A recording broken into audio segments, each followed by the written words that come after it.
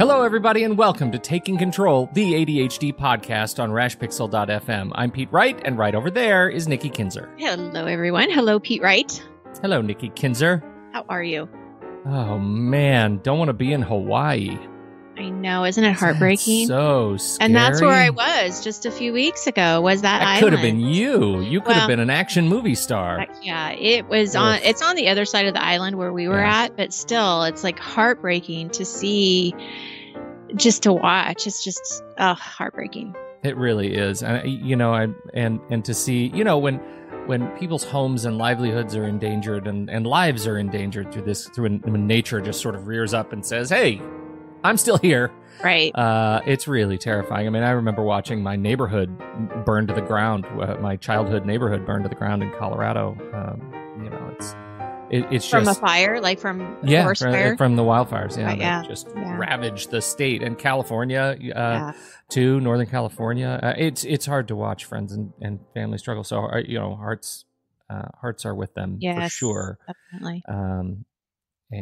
So there we go. We are talking today. I don't know if you just are trolling me or you're just testing to see if I can keep my mouth shut on a topic long enough for you to get your pitch out. But I love this topic, and feels like a test to test for old Pete. No, it is not a test. I want you to contribute anywhere and everywhere you want. Well, I'm pretty close to this topic. Is your to-do list too large? That's the principal question. But really, we're talking about how you manage your own expectations of your work and your availability to work. That's what we're taking on today. So, buckle up, make some soup, settle in. Before we dig in, head over to TakeControlADHD.com, get to know us a little bit better. You can listen to the show right there on the website or subscribe to the mailing list. We'll send you an email each time a new episode is released. You can connect with us on Twitter and Facebook at TakeControlADHD. And thank you to everyone who is supporting the show on Patreon at patreon.com/the ADHD podcast. It is through your support that allows us to look at new ways to grow the show and do new things and try new things and keep our equipment up to date and pay for production, all of those kinds of things. If we've ever touched you and how you live your life, we appreciate you considering supporting this show with a couple bucks a month. And new perks are coming. We're figuring out some new perks and new levels, and it's a whole perk and level discussion. We're very excited about it. Perk and level. It's a work in progress. Yes. Yeah. Always perks, a work in levels. progress. Right. Perks, levels, rewards, whatever. It's great. So thank you, everybody, for being a part of what we do. We appreciate that. And if you were a supporter, you would be here right now watching the live stream of Nikki and I goof around on YouTube while we record the show. Yeah. And we love being able to engage with you guys in real time. It's really, really fun. Totally changes the dynamic of the show. So we appreciate that. All right. Nikki Kinzer, is your to-do list too large? It can be, you bet. Yes. Well, and it's interesting because I've said this before. When a topic comes up more than once in a week, I have to pay attention to that, right? So not only did it come up with me, because yes, my to-do list was too big and I had to separate what was really important and only look at the important things because everything else was like cluttering my mind. But I've had a couple of clients ask me about this too. And it was all in this week. So that's why I was like, we're going to talk about this on the show because this is obviously on a lot of people's minds. And it kind of felt like a good transition because last week we talked about rewards, how to get motivated on those things that you don't want to do. And then with summer, coming really soon, a lot of people have a lot of projects that they want to work on. And so it just kind of made sense to talk about this. And but what's interesting to me is that the most common question that I get from clients and from listeners is, how do I better manage my time to get all this done? So that's always the question, is how do I manage my time better? How do I make sure that I'm doing what I'm supposed to be doing? But that's not always just the issue, right? I mean, ADHD time is messy. There's no doubt about it. I mean, there are some issues that we have to talk about with time management, but I think a much more well, a better question would be to, are your expectations really balanced with the time that you have available? And like you said earlier, like, how do you manage those expectations? Yeah, right. And I think one of the interesting things that comes out of a smart, sort of well managed basket of work, right? Your work box is in balance. Then you're better able to estimate for others. And so your whole ecosystem of contribution to the world it actually starts to make more sense and become more fluid if once you get some best practices in place and you're able to sort of live to them for a little while. So this is a very important topic to me for that very reason. Mm-hmm. Mm-hmm. Well, so I thought that it might be a good to review a little bit. I mean, I know that sometimes I'm preaching to the choir. I mean, people know what the challenges are, but sometimes people don't understand that that's the ADHD part of their brain that's kind of working. They think that it's just them, right? That they're being lazy or something's wrong with them. So I think it's always important to kind of highlight how the ADHD affects your expectations. And that's the overwhelm, and pain of having to do everything. Like, you really feel like all of these things are important. Everything has the same value. And it's really hard to prioritize. And we talk about prioritizing, and that's tough. I mean, that's tough to do. And then with ADHD, you have to remember too, that naturally you're going to be drawn to what you want to do, regardless of how important it really is. And then you feel bad, you feel bad later because the other stuff didn't get done. And then if you follow kind of the ADHD time management protocol that you're taught to brain dump, right? You're taught to get your ideas out of your head, all your to-dos that you have to do, and put it on paper. But the caution here, that's a double-edged sword if there ever was one. It is, right? It's like, we got to get it out of our mind. But the thing to be cautioned, or to caution yourself, I guess is what I'm trying to say, is this brain dump is not your to-do list. Absolutely. That is a huge misinterpretation of the guide. Right. Of that guidance. Yeah. Huge. Yes. So we definitely don't want to keep it in your head, but we also don't want to use that as your tool to go forward. Now, as I said, ADHD time is messy. We know that. And we know, like what you were talking about, the estimation of time is not accurate. It's hard to estimate how long things are going to take you, or what you should tell somebody, that this is going to take you. The reality is that most tasks do take us longer than what we expect.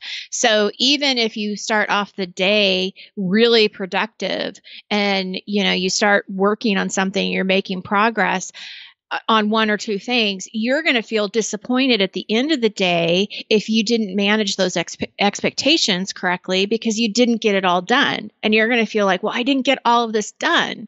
And so, it wasn't a good day because you only had a fraction of it done. But the reality is, it was probably a super day.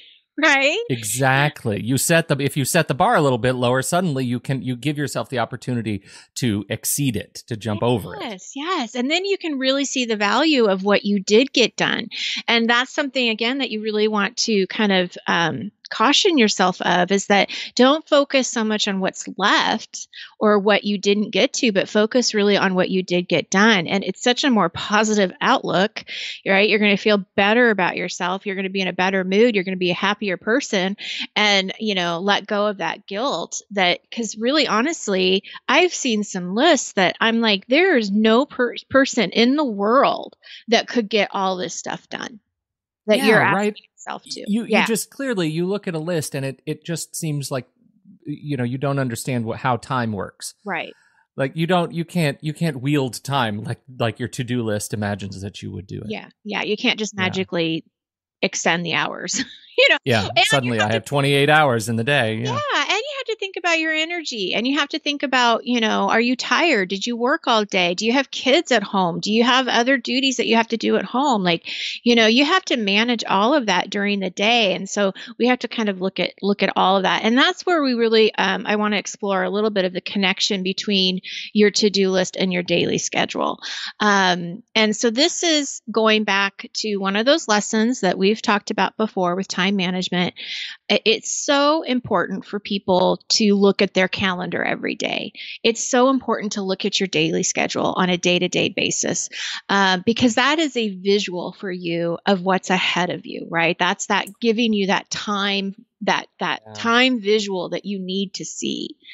I know you're trying to say something. I'm gonna let you say it. It's killing me. It's killing me. It goes back to an executive functioning skill, right? And this is something that takes practice and it's hard to do, but if you set yourself up right with the right visuals, especially for ADHD, you can really it's like walking around, with bionic legs. Like you really start to feel like, oh my goodness, I'm finally in control of my own activity. And we've talked about this before, the difference between the analog watch and the digital watch, right? Or analog clocks and digital clocks. It's the same concept.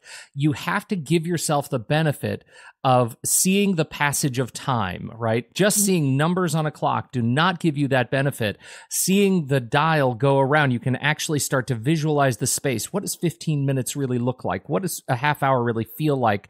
And you can do, that's why even though I wear an Apple Watch, I actually keep the analog time face on there because I have to see time pass. Right. And that's huge. Same thing with a calendar. Even though my agenda comes up in Todoist and it's a list of things to do, and even though each of the little items on the list have a time right by those things, I still have it connected to my calendar so I can visually see just how much time I have in my day available to do these things. So this is what I think is really important to highlight, is if you have a monthly calendar, like just a regular Joe calendar, just a month, a 31 day month. Yeah. And it's got dogs, or something, right? It has those cute little... The dogs are important. Actually, make sure there are dogs, puppies. That's what comes to my mind. I don't know where you My daughter has a calendar with dogs. So that was, the wall calendar is what I'm trying to talk. That's what No dragons and no cats, only dogs. Well, and especially no potpourri. We have a Patreon listener that I know would disagree about the dragons, but okay, I'm a big dragon fan. Yeah, so that's I got dogs, wall calendar with dogs. But dragon that dogs. is not going to be the most effective calendar, right? Because it's just these little boxes. It's 30 boxes. It doesn't have the time split. So if you have that on your calendar and that's what you're using to direct your day, it's not going to be the most effective because you're going to see, I have an appointment at 2:00. But what you haven't put down is that you have to take your kids to school. You have to pick them up. You have 3 errands you have to run that day. Oh, and you have to work too. So, you're not seeing everything on those wall calendars. So, although they're cute. Yeah, you just don't get them. And, lunch with Amanda. I adore Amanda. She's a dear friend of mine, Amanda. We'll call her Amanda in quotes. And I had lunch with Amanda yesterday, and usually Amanda and I will sit and we'll eat lunch for about an hour and 20 minutes, and then I'll be on my way. You know where we eat lunch? Across town. And you know what happens in the space between my office and across town? Time passes. It took me 45 minutes to get there and 45 minutes to get home. And suddenly that's an hour and a half of my day that was unaccounted for. And I do this stuff for a living. Yes. Right? Yes. And no one is immune from falling into these traps occasionally. And you lose effectively a whole day. Yes. Because you aren't thinking about those things. Yeah. So, no, it's so true. Huge. So, definitely that, lesson here, right, is to get the calendar that has the time broken up, and put your regular routine type of things that you have to do, during that time, because that is not your time. Commute times is not your time. You can't schedule something when you have an hour commute. So you got to put those things in your calendar. And so that's the connection, is now you're looking at your to-do list, which is hopefully not your brain dump.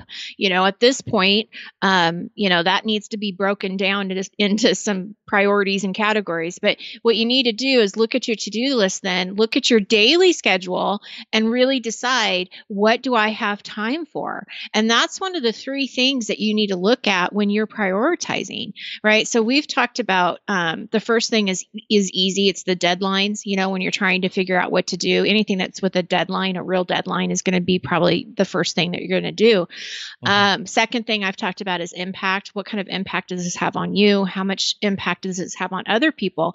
But the third criteria criteria, which is what we're talking about right now, is how much time do you really have to do it?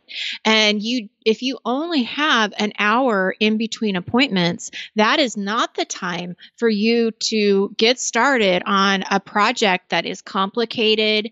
It's ongoing. It takes a lot of focus. You can't be interrupted. Like, that's not the time to do that. Right. And so you really have to pick and choose, depending on, what you have available that day. And that's kind of, really managing the expectations too, is anytime you have more than one or two things on your list, especially when you have a busy day, pick one or two. I'm sorry, I said that wrong. I said what I meant to say was if you have more, like if you have 10 things on your list and you have a busy day, we need to zero in on just making one or two things being a priority. Yes. That's what I meant to say. Big clarification.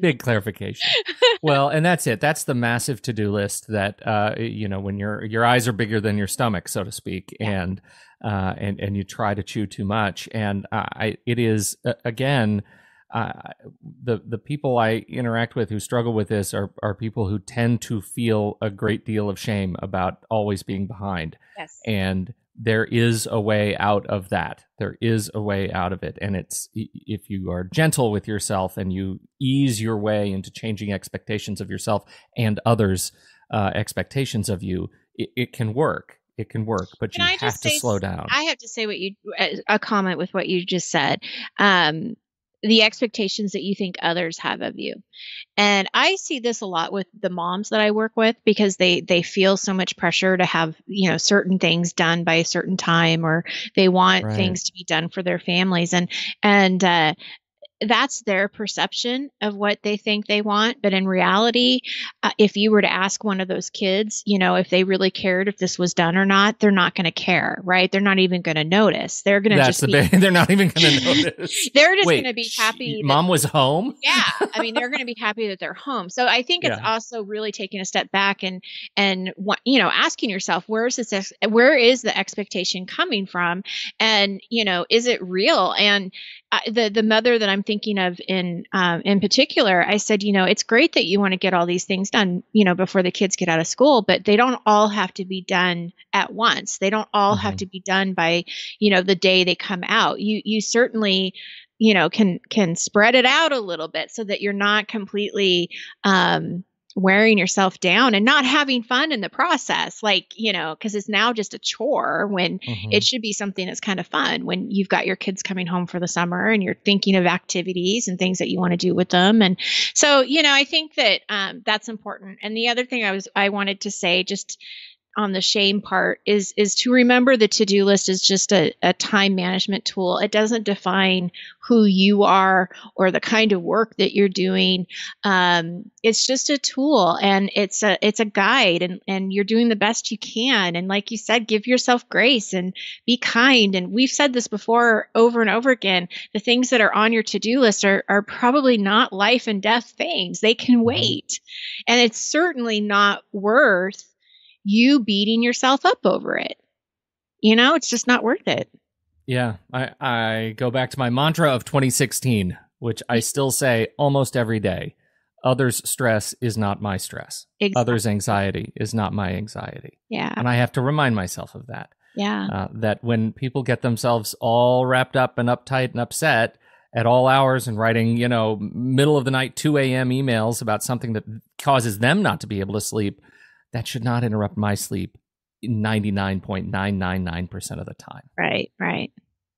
Yeah, it's true. Yeah. So something I want to attach in our show notes that we haven't talked about in a while is the daily worksheet that we put together several years ago. And this is a good little handy worksheet. If obviously I want you to use your calendar, and, I want you to use the system that you have in place. But this little worksheet is really helpful on the really, really busy days. And it can at least give you a guide of maybe how to get started if you haven't built in that system yet. But the worksheet is basically be split into 30-minute increments on the side or on one side of it, so you can put in your schedule and also the time blocking of things that you want to do and whatnot. But the best thing about it is you can put your priorities to the left, so you have your priorities and then you have your schedule, and you can match them. You can match them and see what's going to work and what's not. So we'll put those in the show notes. And I was going to say something else. Oh, this is something that I find really helpful in my coaching, is that ADDers are verbal processors. So if you have a friend, a spouse, somebody that you can talk to about organizing your thoughts and organizing your to-do list and kind of seeing, is this manageable? Do you think this is realistic? That can be really helpful to hear yourself kind of talk through it and talk with somebody else about it. So that's another suggestion for people to do, and think about.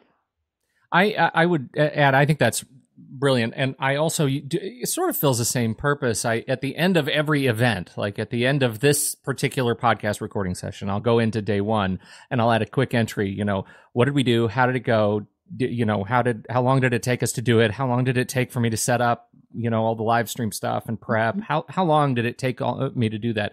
And, I've been finding myself at the end of the day, just flipping through the last few, weeks of these kinds of writings to get an assessment. It helps me better estimate when I have a log of past projects that are similar. It helps me better estimate in the future. And so I can make better promises to the people who are counting on me to do the work. And so that is, that I find is very handy. It doesn't have to, obviously I use the Day One app on my Mac and on iOS, but get a notebook and just write yourself a little after every call, every conference call. I don't know. There's all this talk about, Comey's memos. I started thinking I could keep Pete's memos. Oh, I'm going to start keeping memos. It took me a second to figure out what you were saying. Okay, yes. I'm all up in the memos. And you know what? It's really helpful to write memos of things, because when you do it right after the event, your memory is most clear. And the more you remember it without writing it down, the more it changes in your head. So I find that the things that I write down immediately following a particular event or a meeting or a call, I am better prepared the next time I need to do those things without that sort of degradation that comes with time in my own addled brain. That's awesome. Petey's Memos. That's right. Petey's Memos. It's going to be a new podcast, Petey's Memos. do. What did you do today? Just all acted out with Muppets. That's right. Yeah. That's right. I think that really helps. It really helps the scheduling part and the estimation part, which is a central point of failure for ADHD. Yeah, definitely. Yeah. It's tough. Okay, so I have something coming up that I want to talk about real quick. Let's talk about it. And I'm probably going to bring it up, for the next few weeks because it's that important. Okay, so with summer right around the corner, as I was talking about, I want our listeners to know that I am going to continue the accountability coaching groups in the summer. So they will actually start in July and they will end in August. And it's going to be 8 weeks long instead of 10 because it's a summer thing, right? And I'll talk more about it kind of in the next few weeks, but I just want people to know that they are going to be available. And if you're interested in joining the wait list, just go to the website. We'll put it in the show notes as well. We'll give you a link on how to sign up for the wait list. And you'll be the first to know when enrollment opens, which is probably going to be the beginning of June, and enrollment will close at the end of June. And so anyway, I just wanted to throw that out there and give people some notice ahead of time that I'm going to be doing those in the summer as well. Outstanding. Those are great. I love the pivot to the accountability groups. I think that's a great tool. Yeah. Great environment. Yes. Check it out. Accountability coaching. Fantastic. Ask your group, is this too much for the day? Mm-hmm. They'll tell you. Believe me, they'll tell you. Right here. Speaks volumes. Absolutely. That's right. And sometimes it's nice. I feel like my experience yesterday was a nice little reminder. And so I've gone ahead and I booked out my next week of all my tasks. I did my next week planning today. And I have to tell you, I feel so good. It is such a rewarding sort of relief. This show is always my sort of accountability buddy. Yes. Get to talk to you and remind me of all the stuff that I'm doing wrong when I fall apart. Oh, no, that's not what's supposed to happen. It's good, in a good way, though, in a good way. Okay. This is great. Everybody, thank you so much for your time and attention. This has been a fantastic conversation. We appreciate you taking part. On behalf of Nikki Kinzer, I'm Pete Wright, and we'll catch you next time right here on Taking Control, the ADHD podcast.